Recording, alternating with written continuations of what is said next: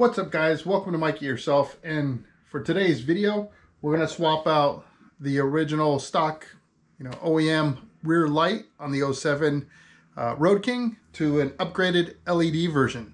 So let's take a look at what that LED light looks like.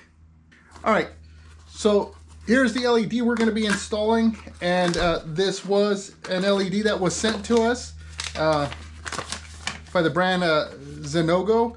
I believe that's how it's pronounced, Gxenogo. And this is great. Again, comes with instructions, so that's always a plus. And this actually covers kind of a wide range of bikes. So I'm really curious to see what this looks like.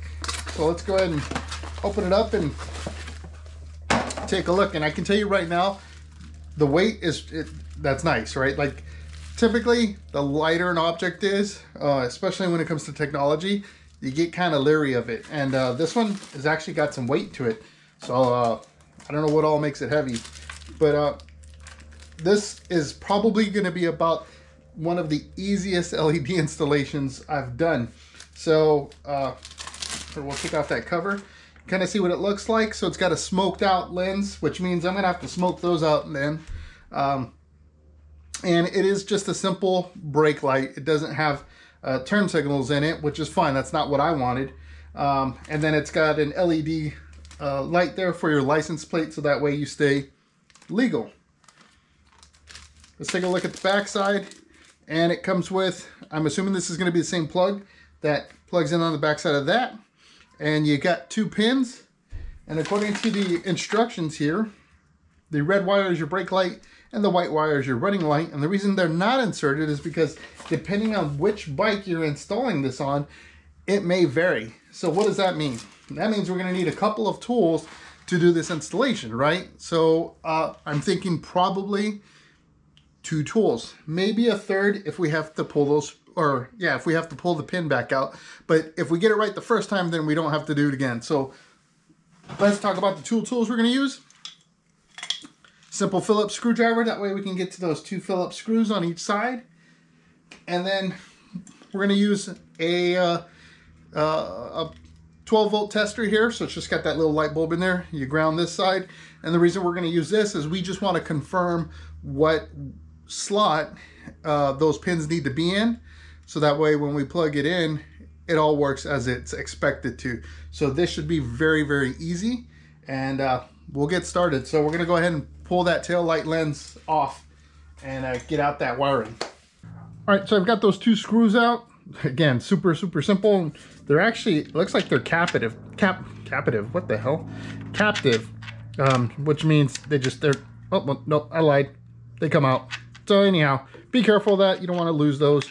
In fact, that you're gonna have to reuse them for this new fixture that you're putting on. So you'll want to take those out. And I'm leaving this plugged in at the moment so we can take a look at kind of what this setup looks like. So here's your plug. Very simple. And if you look, the ground is on the right side of this connector. So it's ground, red with a yellow stripe, and then it looks like just blue. So if you hold the new connector up to it, you can see the ground is in the far right side. So now we just need to figure out which one is which on these. Now, if you have a wiring diagram for your bike, then that's easy, right? But for us, I don't have my wiring diagram, which is something I need to figure out. Like I need to get one. So for now, we're gonna just do some old school testing here. So we're just gonna go ahead and ground out our testing light. We'll switch on our power.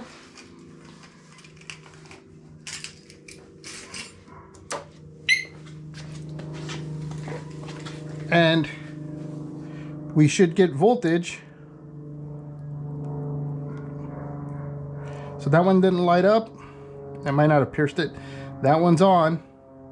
So what that tells me is this is going to be the red, yellow is going to be our brake light.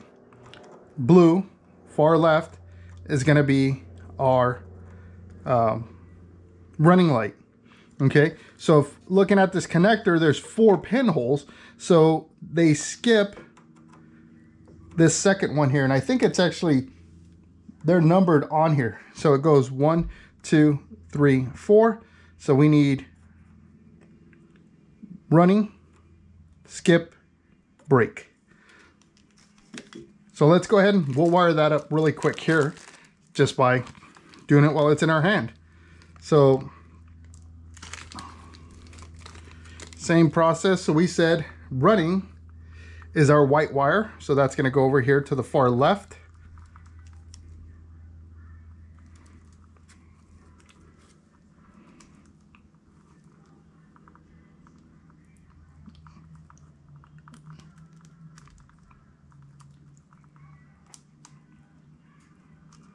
And you may have to figure out which way is up, which way is down on the pin. There you go. And then skipping number 2 and putting our red wire into number 3.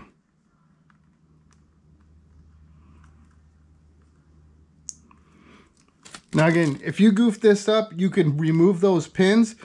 Just pay attention to where they lock. I believe it's on this top side, so you'd have to get like a small paper clip or something like that. Get it in the front and you can pull it out. Or if you have an extraction kit, pin extraction kit, even better. So we're gonna go ahead and turn off the power so we can go ahead and unplug that and avoid shorting anything out. All right, so before we put this thing on and get it fully installed, I want to take a quick second to take a look at this product, just because, again, the folks at Gxenogo took the time to send this over to us to do an honest product review. And guys, if you don't see a video, if you think that just because somebody sends me something, I'm going to speak positive about it, that's not true. You know, the videos that I post, I only post those that are worthy products, because if it's not worthy, I'm not going to waste your time.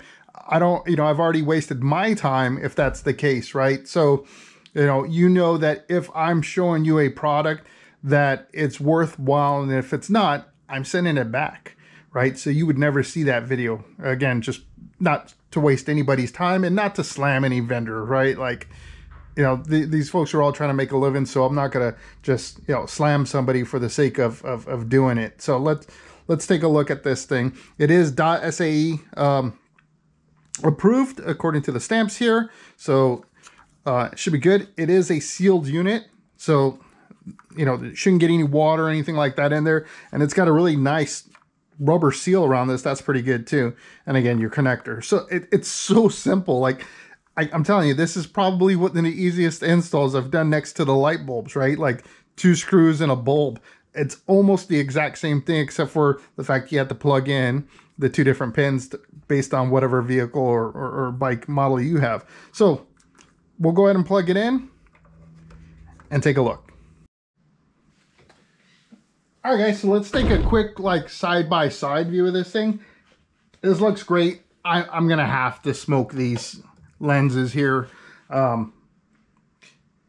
it doesn't match up, but that's something I probably would be doing anyways. I did it for my road glide, so I'm sure it was just a matter of time before I decided to do that. But this is kind of the difference. I went from this old school, and don't get me wrong, old school's cool. Some stuff I like to see, I like to keep.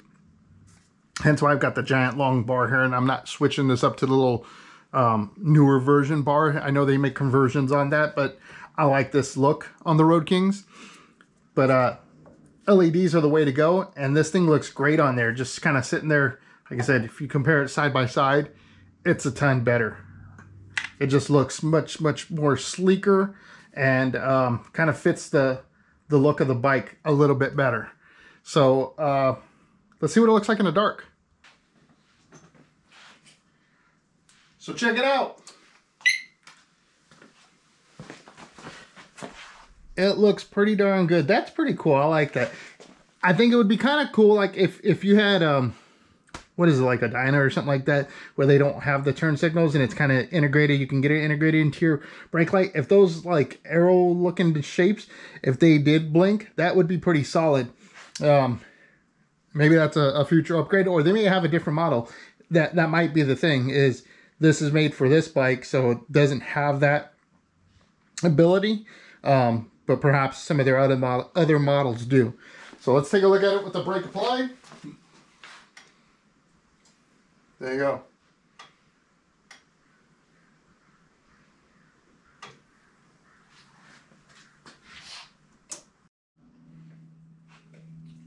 All right, guys, that installation really doesn't get any easier. There was one little tricky part, and I use the word tricky very, very loosely, in that when you're putting this in, that chrome trimming that remains on your fender, you need to just make sure you tuck that weather stripping part, you get that underneath the lip first. So you kind of just, you know, install it at a little bit of an angle. Once you're underneath, then you just plop it down, put your screws in. I put some blue Loctite on the screws just in case. I had screws come out of my Evo, the soft tail, and yeah, I don't want that happening again. So I put that on just to be sure that it ain't gonna come loose. Other than that, simple, right? 2 screws, the connector, the 2 pins you plug in based on your model, a quick test, you're done. It really is one of the simplest installation. I wish I had that kind of technology when I had my Fat Boy, because that thing was, you know, you had to wire everything, right? It's just how it was, you know, older technology. So check these guys out. This is Gxenogo, Gxenogo. They have a Facebook, Instagram, Twitter, and YouTube set up.